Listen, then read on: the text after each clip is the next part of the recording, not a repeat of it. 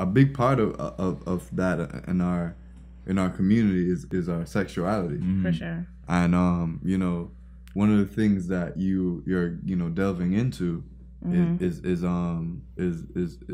sexual psychology.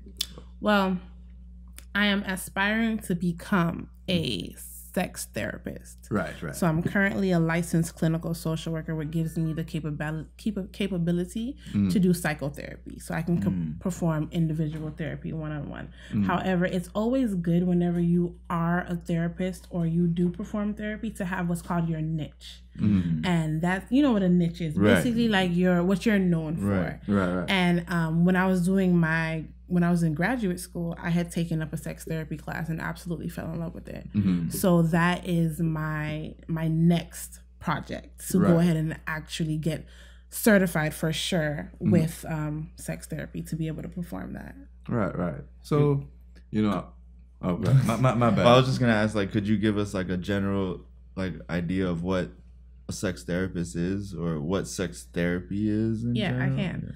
So a lot of people, when they hear the term sex therapist, they think, oh, you're just going to talk about sex all the time. And a lot of people don't realize that sex is not just the act of intercourse.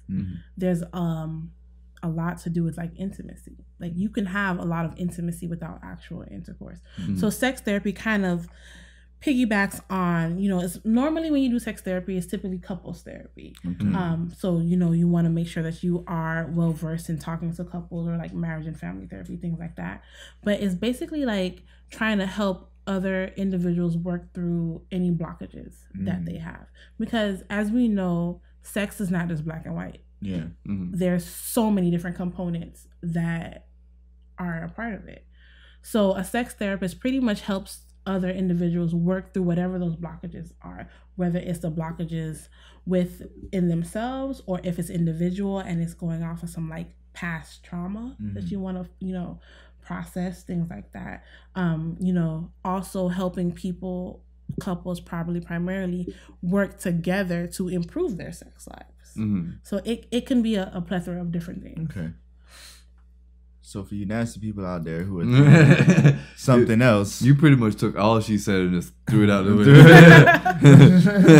No, I definitely didn't. It was like, it's not all about intercourse. Here's why.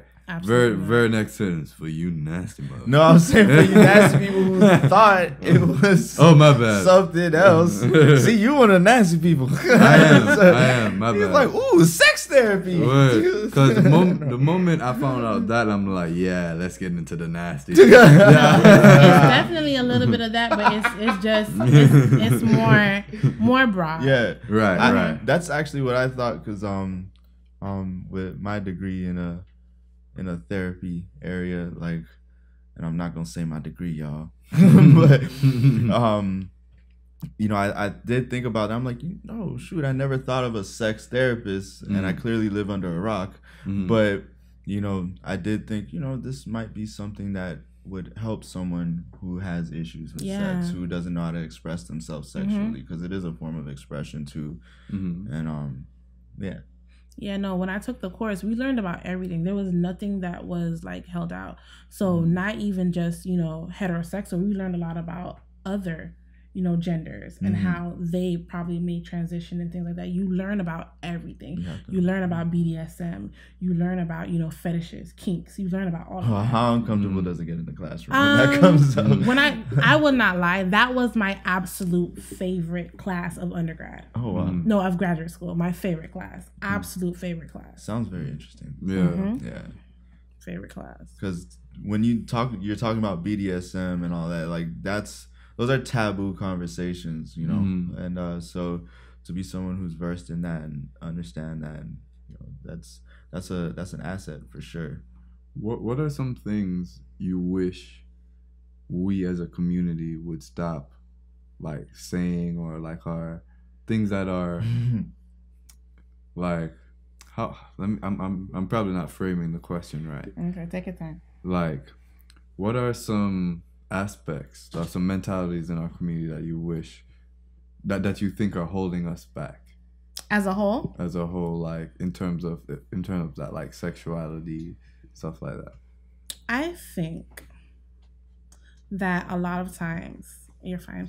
A lot of times people are so engrossed in the perception of how they're going to be perceived. You know? Right. I would love for people to be able to just be themselves, whether it's alone or with a partner or, you know, a group of people, because, you know, group sex is a big thing now too. But I feel like if we could just let go the self-shame, right? Because it's not just shame when you're with, let's say, for example, you want to try something new with your partner and you don't know how your partner is going to perceive it. So you have shame behind that.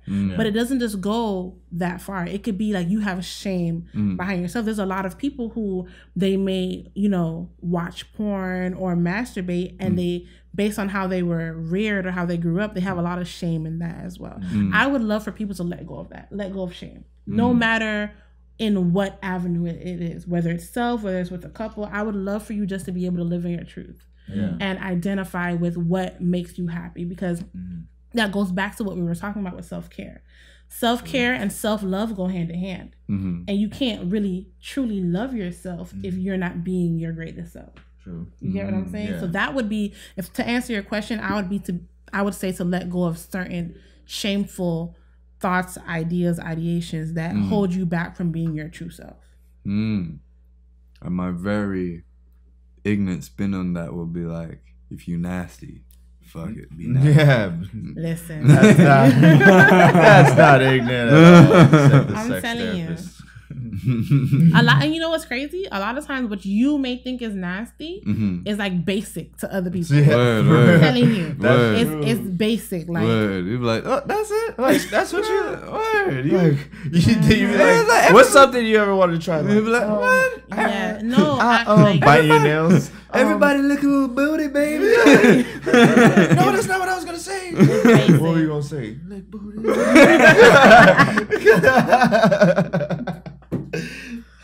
No, definitely. Apologies.